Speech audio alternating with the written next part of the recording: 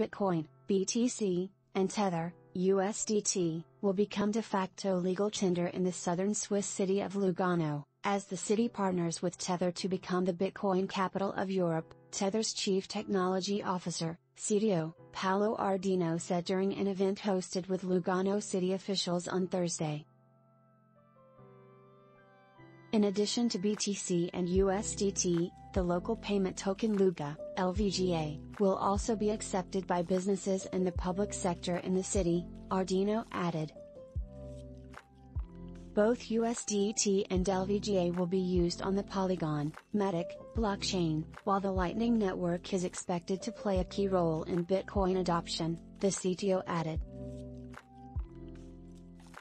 Among the new crypto-focused initiatives announced during the event was also the establishment of a new physical office facility for more than 25 companies in the Bitcoin and blockchain space.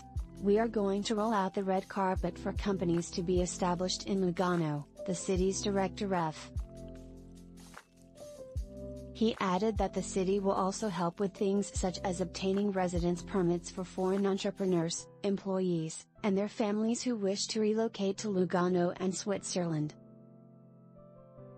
For the same purpose, Tether's Ardoino said his company is setting up a pool of 100 million Swiss francs, $109 million, to help startups from other countries that want to establish a presence in Lugano and bring their own people to the city.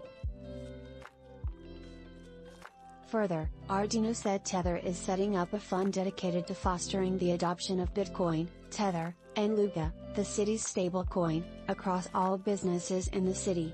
The CTO added that the company is in active discussions with the city about development of a Bitcoin mining facility that